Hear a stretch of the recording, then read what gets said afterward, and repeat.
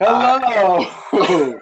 Steve and I were just doing our theatrical warm-up exercises, and we feel like we're in good voice right now. Welcome back to, what is it, 18th? Is this the 18th, Steve? This is number 8. This is, wait, let's see. Number 18. Number 18. Wait, hold on. Number 18. Woo! Yes, number 18, and we've got an amazing webinar for you. It is a record breaker in terms of registration.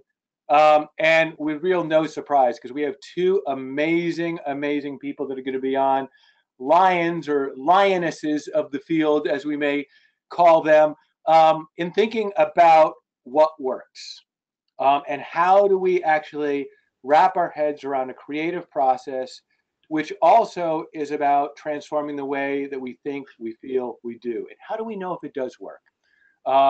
And so we've got two people on, which we're going to introduce right now. That was a cue. We're going to introduce right now. Right now.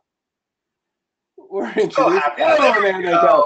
Woo, yes. And here they are. And on the left is Jan Cohen-Cruz, who is a longtime scholar, expert, wonderful, amazing person who's been looking at the intersection of culture and politics. I've read her books, been super influential on how I think, but she doesn't have to take any of the heat for that. And on right is Deborah Fisher.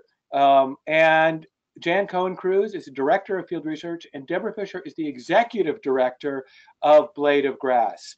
They're going to tell you a little bit about Blade of Grass, but we're just going to do the pitch for it. Is Blade of Grass, which is really something that Deborah Fisher put together on her kitchen table. No, it wasn't in the kitchen table, but in any case, is the premier institution for supporting arts and activism. It really does what no other groups do, insofar as it really understands what people who are trying to combine arts and activism are trying to do and bring them to the next level. So thank you, first of all, for both of you for being on our webinar. And yeah, so what is a blade of grass? That's a cue to me. Hi, everybody. My name is Deborah Fisher. I'm the executive director of A Blade of Grass. And A Blade of Grass is the first arts organization that only supports socially engaged art. And so that means artists who are enacting a social change. We see a little bit of a difference between socially engaged art and creative activism. I'm also, among other things, a proud board member of the Center for Artistic Activism, right? So, so I feel qualified to make an assessment about both of those things. So, A Blade of Grass supports socially engaged art through an annual open call for a fellowship program. The fellowship program gets about 500 applications from around the country every single year, and we choose 8 fellows to work with. Those 8 fellows get a film made about their project, participatory action research by Jan Cohen-Cruz, and other types of content that shares the project with a wide variety of audiences. In addition to that, there's a $20,000 stipend so that artists can live and do their work. That is A Blade of Grass. Right, and our projects are always, there's always art, although you might not know that, you might not see that. It might be art in the way that the artist approaches the work, in a kind of a process, and it might be very exploratory. In other situations, it might have a very strong goal. And so we do support some projects that are creative activism, and then other projects that we would call part of a kind of a larger, more exploratory feel of socially engaged. And one of the key goals in our work is definitely to understand how socially engaged art works so that we can advocate for more artists working in non-art contexts. So this is something, I'm glad you brought that up, because since Steve and I started this about 9 years ago, I mean, we're total boosters of the connection between arts and activism, but we're also kind of skeptics, right, Steve? Yeah, it started from skepticism, me as an artist, Steve kind of as an activist, both seeing projects and hoping that they worked, but, you know, ultimately, we were on a call yesterday where they're like, yes, and they'll transform people's vision and their attitudes, and I'm like, and policy, right? Like we want to change policy too. And that skepticism of like, is this really doing anything? And that was always the marker for me. And I think Steve had a similar skepticism about the organizing work that he was doing. Yeah, and so how do you folks have been doing this longer than we have, and you've been probably thinking about this deeper than anybody has. How do you approach this question of assessing or even asking the question of how this work works? Yeah. I mean, one thing I'd say is that we look at each project individually. We don't have one template for knowing how it works. They take place over such different time frames. How it works for who, Right. Who's meant to benefit, who are the multiple players. The other thing I would say is that, when we're thinking about how socially engaged art works, we're thinking about it in the context of an arts institution, right? A Blade of Grass is an arts organization. So, we're including effects or effectiveness that can be entirely on the symbolic register. It can be very much about it doesn't have to change policy directly in the case of socially engaged art. Yeah, and sometimes it's important that the project represents or enacts a kind of alternative. It doesn't mean that alternative is ready to be embraced all over the world, but you've got to see it. Mm-hmm. And some of what we support does have very specific activist goals. And when we get into the images a little later, we'll be happy to point out which ones do have goals that are closer to policy change, and those that's not one of the metrics that we would apply. Yeah, I mean, because one of the things that we're really interested in articulating is how art is changing, how art is being integrated into daily life more, what that integrated art world could look like, right? That's the art world. We perceive that as the art world of the future, right? And that doesn't necessarily mean, that doesn't always mean a direct policy change, but it does mean how is this work working? So that's a slightly different question for us. Yeah, and so then we also care a lot about, well, who's the audience? Who wants to know how it's working? And that really changes how we approach it because they have their needs. So for example, in the work we do with the Department of Cultural Affairs here in New York City, and their PAIR project, the Public Artist in Residence, where artists are embedded in these various agencies. This year, just yesterday, I saw a presentation of the artist who's embedded in the Commission for Human Rights. So what that commissioner ultimately needs to know about what happens this year with that artist, that commissioner will spend not the same amount of time as we will poring over what happened. And so we really have to hit a certain points that are how they need to be able to talk about the work to keep going. Yeah, do you want to speak a little bit more about the PAIR assessments and how that's turning into a municipal toolkit? I think that's actually a really good example of what we're doing, of your work. Thank you. And it's really exciting in terms of art being integrated in everyday life. The fact that there are cities all across the country, not just here in New York, but in our research, we've got an Our Town grant along with Pam Corza and Barbara Schaefer-Bacon of Animating Democracy to look at how artists are being embedded in municipalities all across the country.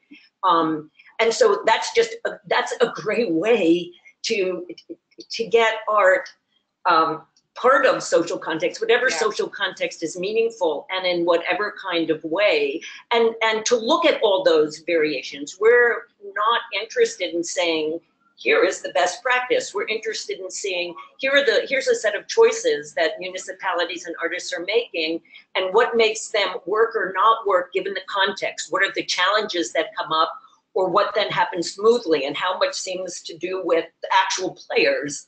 If you've got this commissioner, what's possible is very different than if you have this commissioner or this artist or this context or this historical moment. So how do you look at all those things together?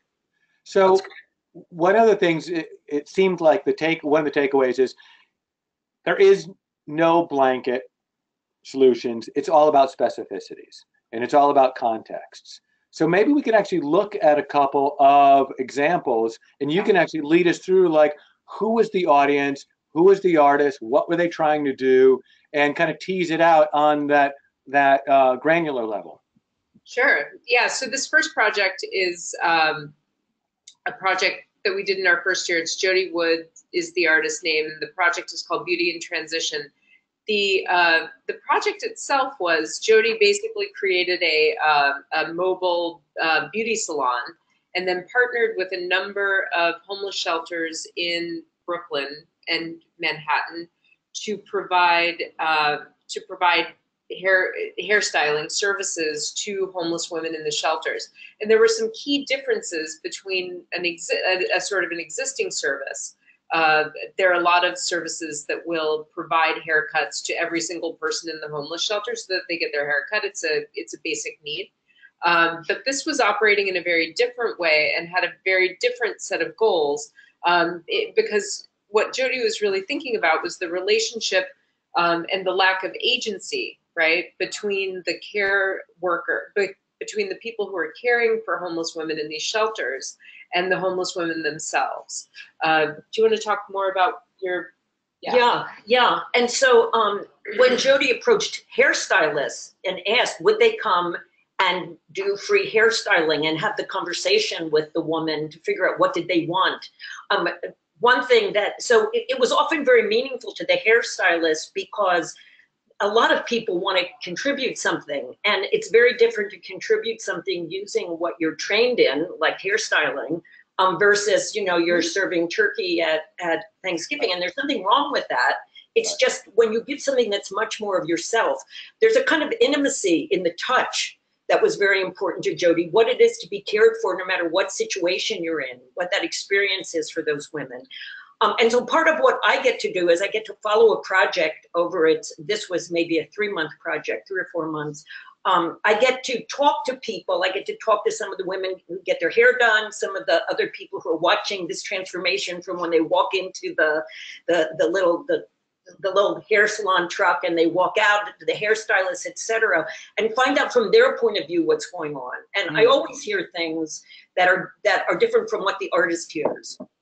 Just partly because of the chance of the moment or because people tend to be very grateful, but there's certain things they're afraid they might be offending if they say. So it allows me to be in a conversation with the artist. Part of our idea of does it work is being in an ongoing iterative conversation with the artist, not waiting for the end to evaluate something and let you hear, oh, here's what we learned. Well, it's too late, too bad, good luck next time. But we go along so that you can course correct as you go, and that's very important. Also, goals sometimes change. There are things the artists learn because it is a research project. We're not being coy when we call it field research rather than calling it assessment. There is a piece of field research is saying to the artist, what is it that you're trying to do, and saying to the hairstylist, why did you agree to do this, and then find out if that's happening. So there are things being measured, but that's not the whole story. And we want to get a sort of a bigger story. And that involves research moving forward. And it's a kind of trust we place in the artists we support. If you're 8 of 500 artists who apply, then you probably have been at it for a while. You're probably onto something worthwhile. It doesn't always work, but that's not bad. So the point is, well, what are we learning here? Where were the obstacles? Where is it moving forward? Might this be a good way to go? It allows me or other field researchers who work with us to be in a kind of a conversation which we think is more generative. Yeah. That kind of thing artists can use also, right? Like you don't need a Jan Cohen-Cruz to do that. No. You can do a bit of it on your own. One thing, actually, that Tom Finkel-Pearl, who's now the Department of Cultural Affairs Commissioner in New York City, he used to be on our board, and one of the things that he said as we were putting this fellowship together that I thought was really helpful was the idea that he was just like, well, I would love to see artists who are doing socially engaged work start to do a kind of assessment or evaluation for one another as a part of documentation. Similarly to the way that, when I was working as a sculptor, like my photography friends would take slides from me and I would build their crates, So there's part of me, I think I lean more towards the artistic activism side that would say, or there's a voice, right? That's like, all right, so if you have a bunch of better looking homeless people that feel better about themselves, that's good. But if they're in the end still homeless, right? Yeah. That would be one measure that might not be the best measure for this project. In fact, it's not relevant to the artist, right? And that's why that artist makes that project and I would make something else. But can we go back just for a second and maybe talk a little bit more about, like, what do you think, now that we have this project as an example, what is the difference between socially engaged art and artistic activism? Yes. So Jody reached, so Jody's thinking about this in a larger context of a body of work that's about care, intimacy, and trauma, right? Like, so she's really thinking very specifically in an exploratory way about what's the relationship between the caregiver and the person who's being cared for, and what is gained and what is lost in that transaction, right? So what she's doing is actually just an embodiment of her practice with other people. So she's not hoping necessarily to end homelessness by giving people hair care. Yeah. What is she trying to do? Yeah, I mean, she's also very wary of how institutionalized any of her methods become. You know, there have been various groups that want to support people in this situation that have been interested in her work, and she's a little careful because there's something kind of amazing about just pulling up in this little truck that when you go inside it, it's a hair salon, that it changes the atmosphere. And even though it's just a temporary moment, right, she feels everyone should get that experience. And it's got to be, it's important to look at, as Deborah said, really in relationship to Jody's ongoing work, rather than in relationship to the issue of homelessness. So, and the thing that she's actually trying to affect change on, so, you know, when I visited one of the shelters in Bushwick, right? Like, so one of the most interesting things that happened to me in the course of kind of watching this project was a caregiver came up to me and was just like, this is an amazing project because see that woman right there, she is getting a haircut that I know she can't take care of. And it is driving me crazy right now. And I have to deal with that. Right? Like, and I'm like, yeah, she's like, and that is why this project is important. This is showing me something about where I work. And like, there's a clarity around that, but it's also very intimate, and it has nothing to do with solving homelessness. It has to do with how we value care and the contours of care itself. I could see where, go ahead, you as a funder, that if Jody was partnered with the wrong funder would have the one standard be, do we have less people living on the street? Right. And this, you know, might not be a good match. No. And so I did, well, one thing, it's great that you exist for things like this, but, and I don't know how much we want to get into this. We could stem it if you want, but how would somebody like an artist like present, like, these are the objectives I'm trying to reach, right? And reframe that.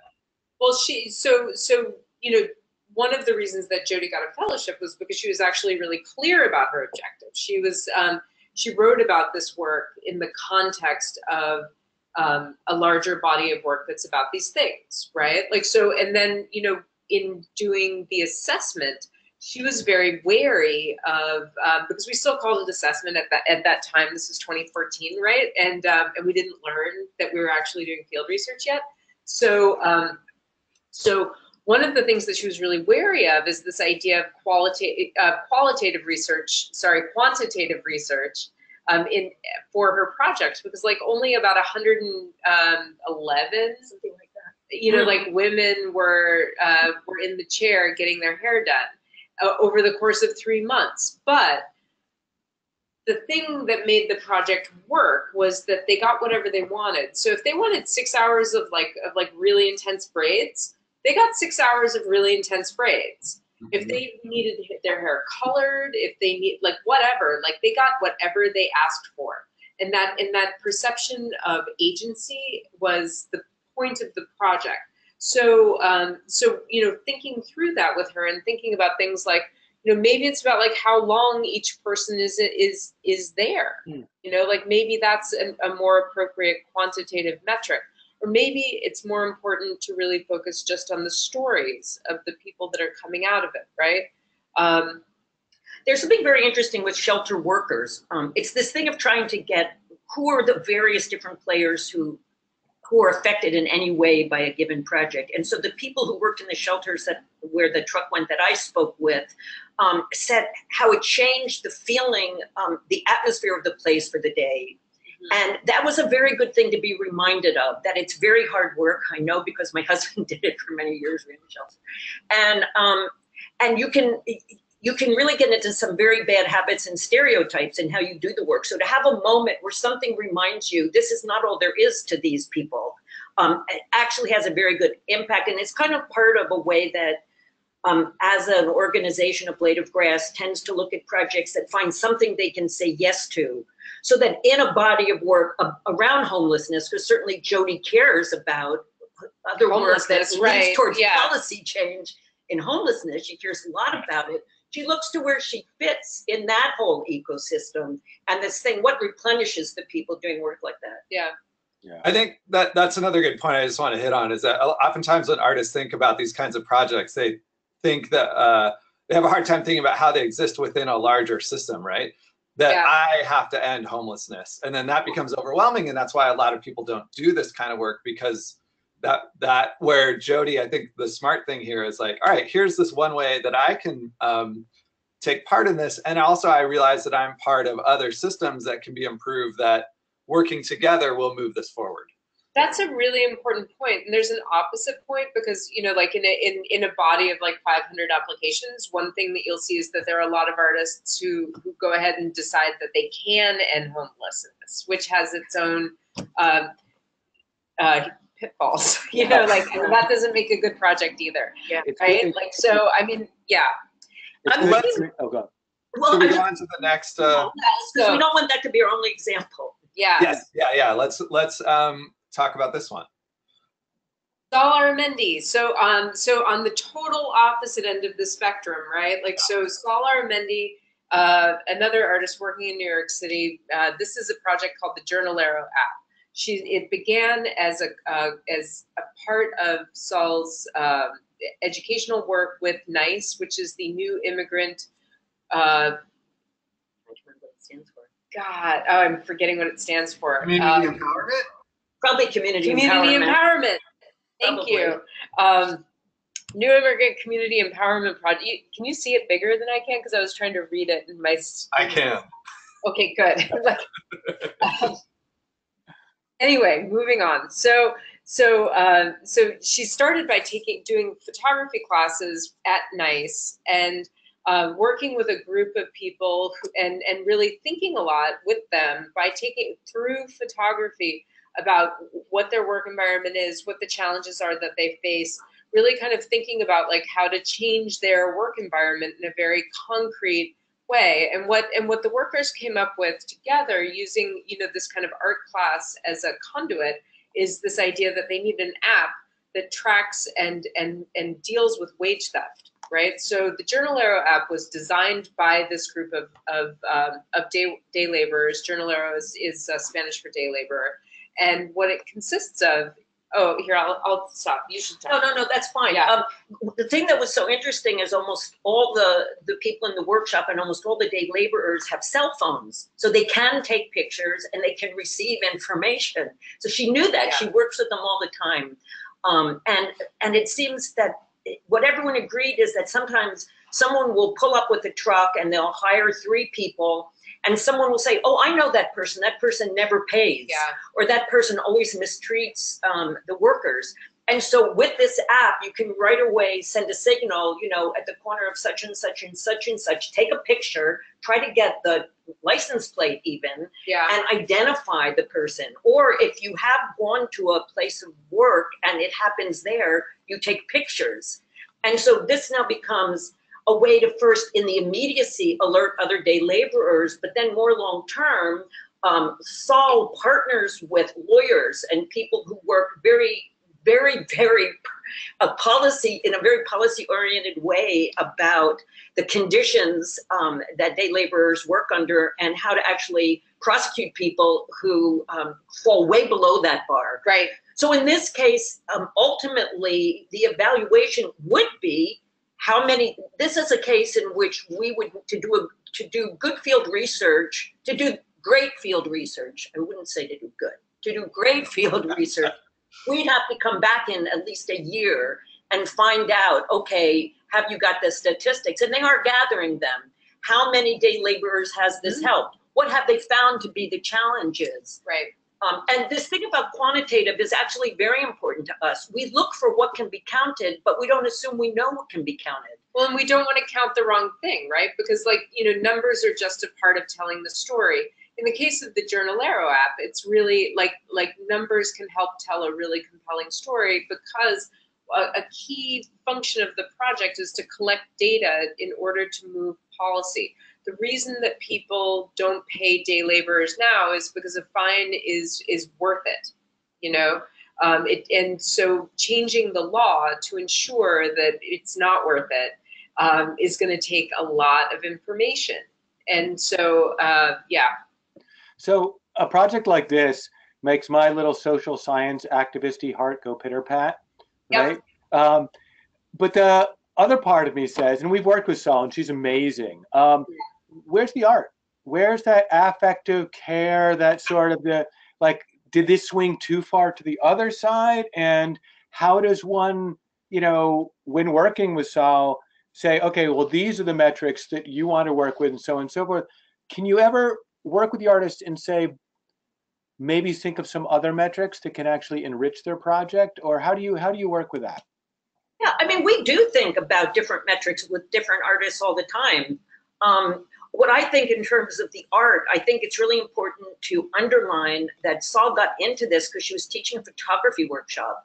And she was really, so first of all, there's the question of where is teaching in someone's artistic practice? Right. And who is it one wants to be in relationship with?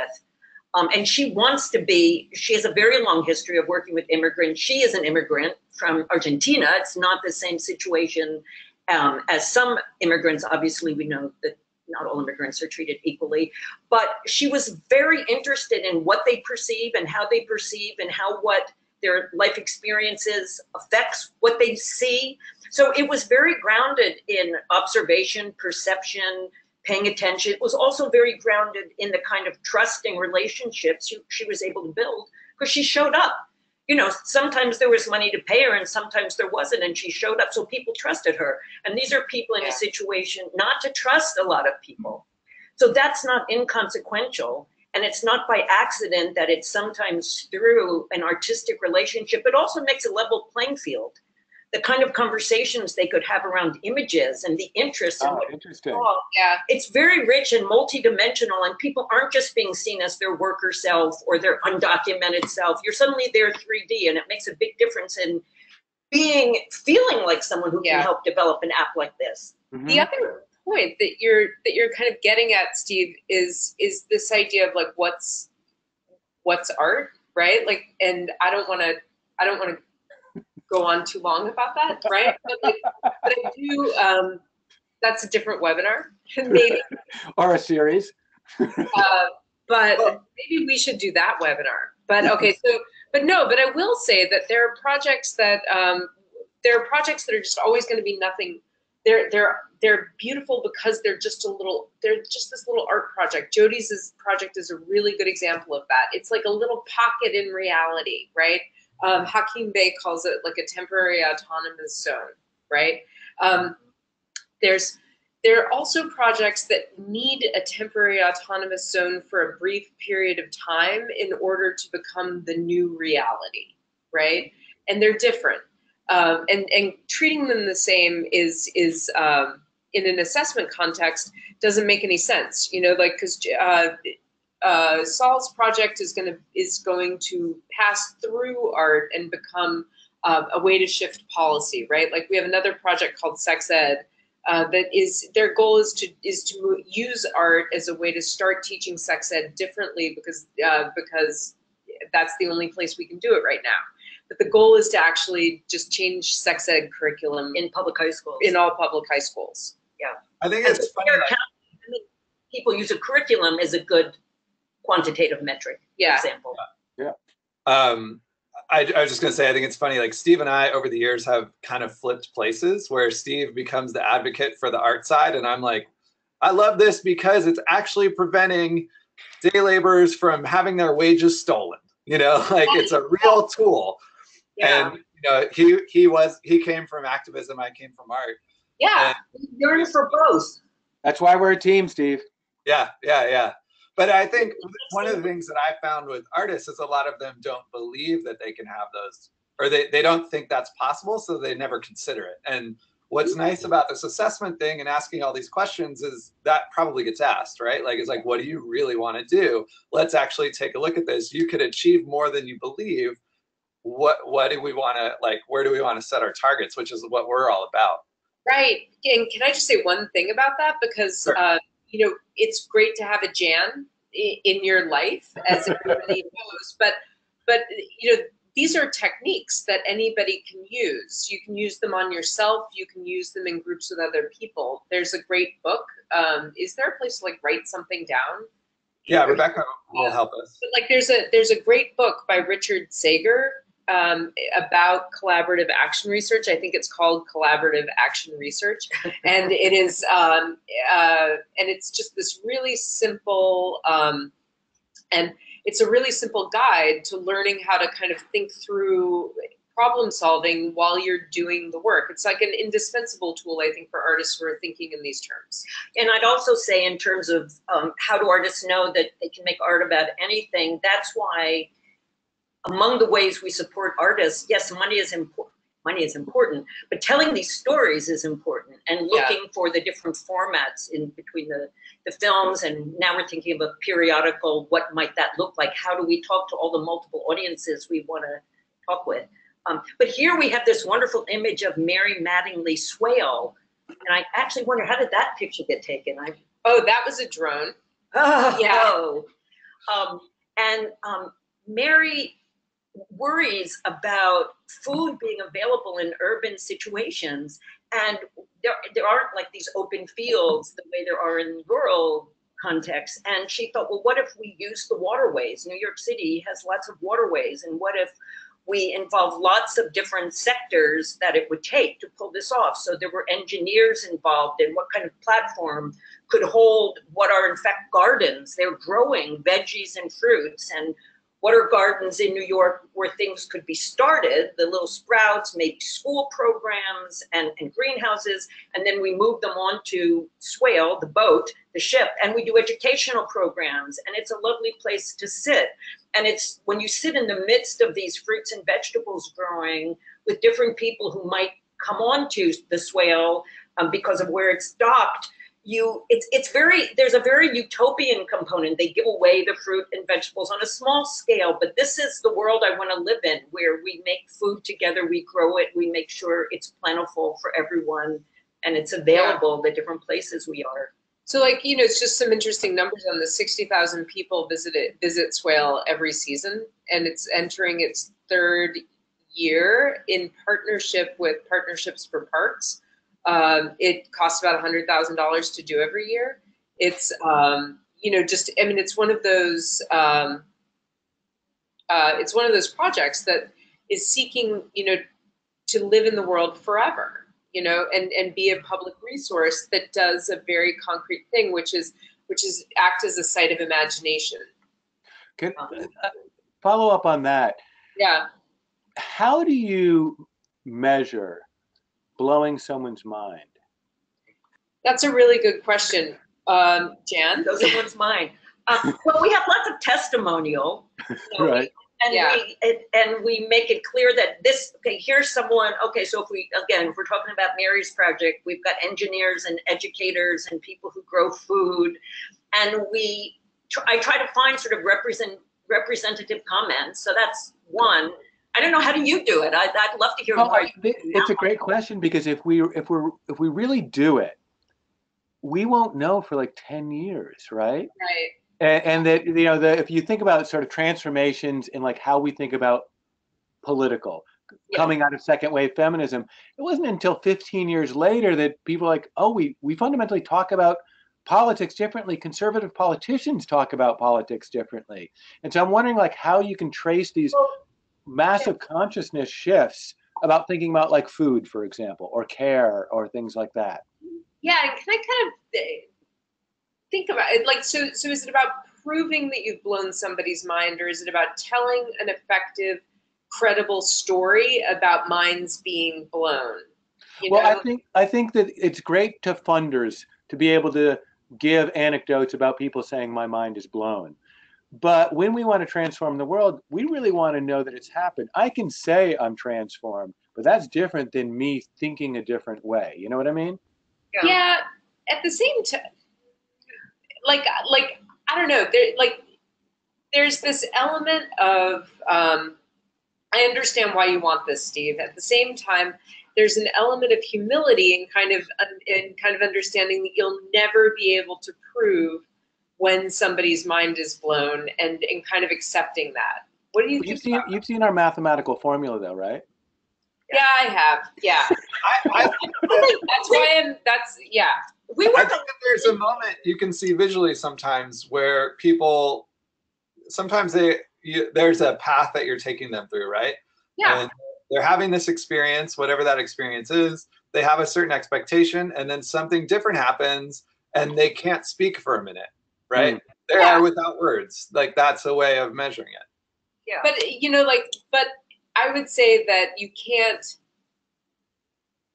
that's not a way of measuring it. That's a way of telling a story about it. You can tell a story. And that's the distinction that I just want to just stick with, is that, like, Jen is writing stories about these projects, ultimately. That's why we call it research, too. But I do look for indicators. I look for, because it's only, people are fellows with us for only 1 year. That's really short. In the big scheme of things, yeah. But in a year, we can get to a point, and I do try to get to it, where I say, do you see the engineers, the educators, and the foodies working with Mary Mattingly, and various residents of New York City from all different ages and all different living situations, who are drawn to this cool-looking boat they're invited to come on and have a peach, And so I can say, what happens, how often does a group of people like this across silos actually get to interact together in a very pleasant, nice way? And where might that go? If going this way, this is all we can see in this short period of time, but where might that go? And there's a certain amount of that we look at. Sure. Yeah. So I'm going to throw up our question thing for the people, our lovely folks that have joined us in the in our audience. There is a little place where you can enter in questions, and a few of you have already entered questions. And for Deborah and Jan and Steve, what I'd suggest is, let's take a look at some of those questions. And if you had some other projects you wanted to show, if there's a project that helps illustrate what we're talking about in answering the question, I can pull that up. Just tell me what to put up. So we've got one from Allie, and this is for you, Jan. I'm interested to know how much of the evaluation process Jan is involved in with artist projects is about speaking to the people who are involved as participants in communities who take part, and how their voices feed into that ongoing reflective criticisms on artists' projects. Yeah, great questions. That is definitely, it's a basic premise of the work. Yeah. Is who benefits, who are the multiple participants in the multiple positions who are meant to get something out of this, and so you have to hear from them. Are you? So, so a lot, to answer the question. How much? A lot. I would say 75% or more. Well, because the artist is there too. Yeah. So here's a follow-up question from Julie, is like, how does the artist inform what the evaluation is? Yeah. And if you want, I can throw up a picture if you have an example that could go with this. Let me know. Let's see, what are our, well, I don't know, maybe Rick? No, we don't have a picture. We don't have that picture, sorry. Well, no, let's just talk. Okay. I will, how about this? I think dreads is a good example. Huh? Would dreads be a good example? Sure, why not? Okay. No, actually, it's a terrible example. But this is a great project. Never mind. No, I mean, so I think that the best examples of this are actually, like sex ed is a really good example, right? Like, in comparing it to something like, sex ed was you talk, it's your evaluation. Well, that's okay. Yeah, it's we begin with the artist because it's the artist who's made a proposal that's been accepted, and that's why they're our fellow. So we begin knowing what are their goals, and then I have a conversation. I have a number of conversations with them, but off the bat, what are some of the things they want to find out? How can having me also observing, witnessing what's going on, how can I help them find that out? What is it I can help them learn about that people are experiencing? The reason Dred Scott's project is a difficult one is because I was not the field researcher, because this is a multi-year project, and it's still in this early phase, as far as I understand. Yeah. Whispering secretively, getting people to participate in New Orleans in what will be a reenactment of a rebellion. And so I know numbers matter to him, just from hearing him talk about the project. Yeah. And I know that the process, how people get involved, because It's also very important. Yeah, he wants people to have that experience of this other way of getting pulled into a project. Yeah, but I mean, I think that an interesting way to think about the question is actually that, artists walk into collaborations with A Blade of Grass with very different goals, right? Like, so, for a project like Jody's or Plug-in Studio or Laura Chipley's project, well, no, Laura Chipley's not a good example of this. The primary thing was like, tell me it's art. Yeah, Plug-in is a good example because it was with teenagers. Yeah, it's and so a lot of people, they see you're working with young people and they pat you on the head. And they say that it's an education project. So they were like, no, tell me it's art.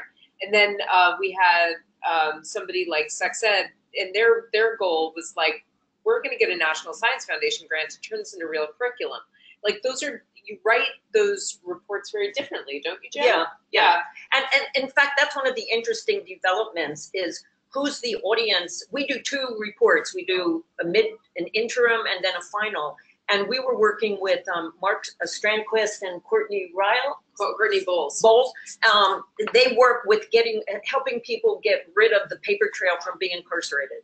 And they realized that for their second report, as much as they liked their field researcher who wrote about it as an art project, they wanted someone who could write about it as a legal strategy that could be brought to City Hall and argued. And so we found, with their help, we found a lawyer who appreciates a broad range of what one can do through art, and she wrote the second report. So this is a great segue to the next question that's up. Cynthia asks, how does one convey the validity of these artistic narratives to other scholars and policymakers who lean more toward more traditional notions of social research?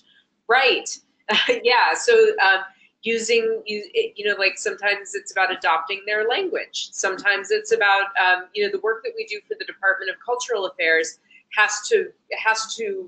you have to consider the audience, right? Like, so the assessments for the Department of Cultural Affairs have an audience of the artist, the collaborators in the department that's being collaborated with, right? Like, say, the Department of Probation.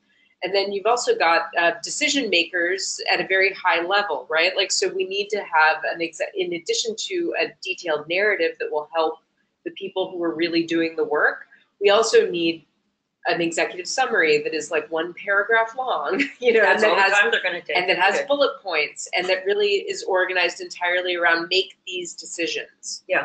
And there will also be readership. That's a project that's focusing on the relationship, which the Office of Probation says is a relationship that needs a lot of help. That's why they want an artist working with them. But the relationship between probation officers and clients, it will be very important to feed back to them what we learn at the end of that.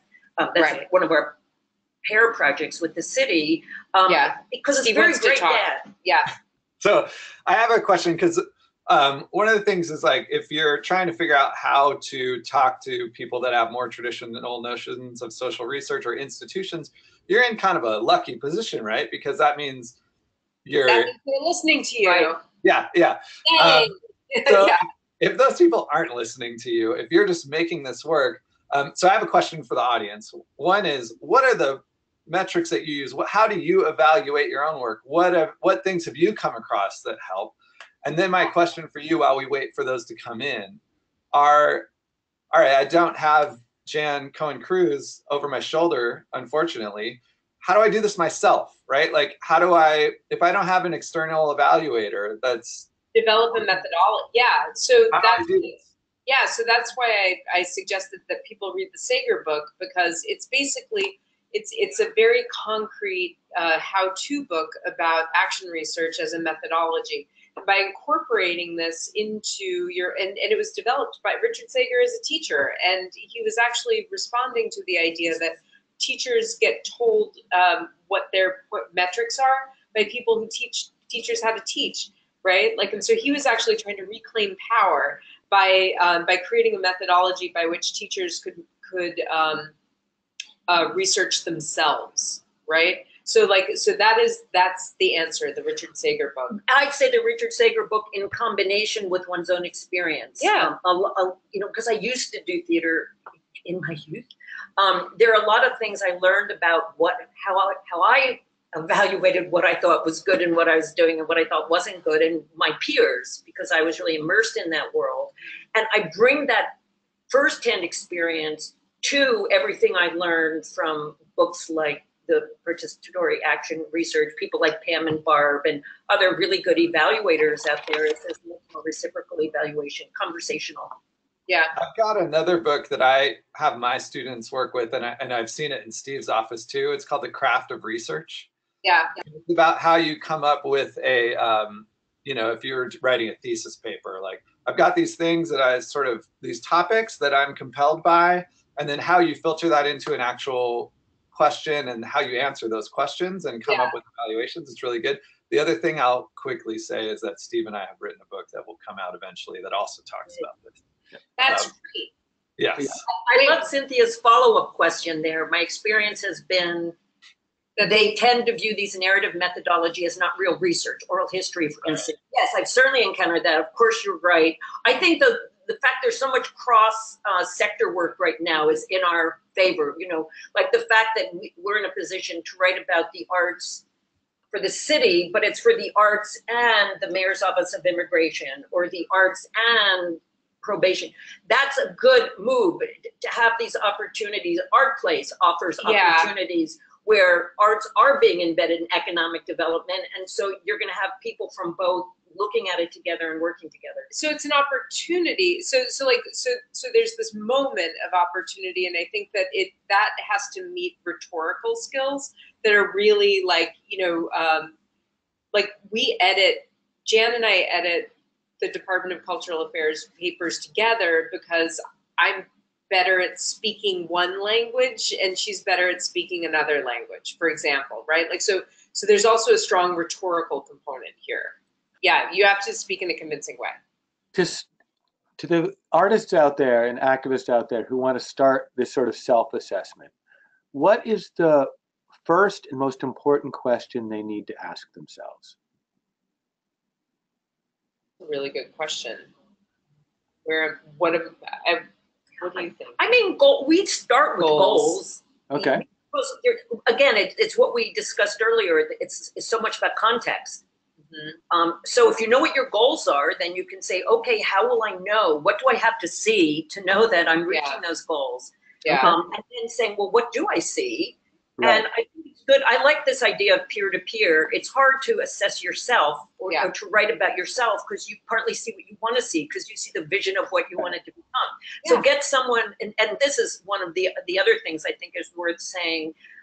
We've sometimes had field researchers who are close to the artists they're writing about, and in the world that Cynthia was speaking about, that's a no-no. You know, they're too close. You need distance. And the fact is, some of the best field researchers have been people who know the artists very well. They're very rigorous. They want them to succeed. They know what to harp on. And they've been I cannot say that being too close has meant that they've been less critical. Yeah. But I just want to back up because I think you said something really important, but it's so normal to you, but I just want to extract it, which is you said the most important thing is to ask what their goals are.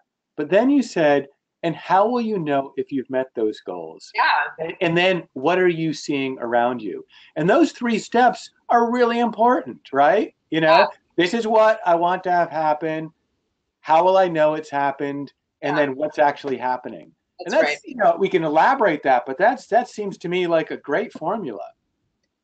And then once you say what's actually happening, then there's a couple of decisions. Therefore, do I want to do, as you call, course correction, which I hate using that phrase right now with the stock market, but course, does that mean that, oh, was I wrong? What I thought my goals were, that actually wasn't, or given the situation, this is what I can do with this project here, or who knows what you might say, but you have to stop and be critical and allow yourself to think, oh, what does that mean as far as where I go next? That's very hard.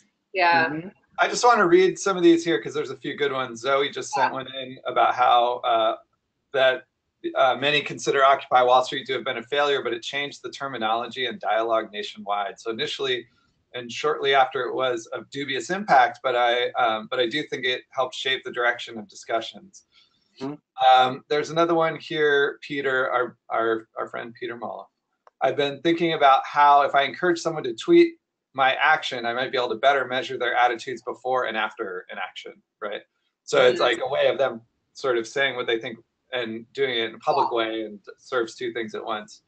Ali says, recently evaluated a long-term project in Govan Hill, partly through inviting a local master's students to come along and both observe and participate, and use Jan's 4 questions outlined in her Beyond Imagination article. Has been one of the most beneficial evaluations of my work we've ever done. Well, That's awesome. That's so sweet. Can we get a link to that, Jan? Just aw.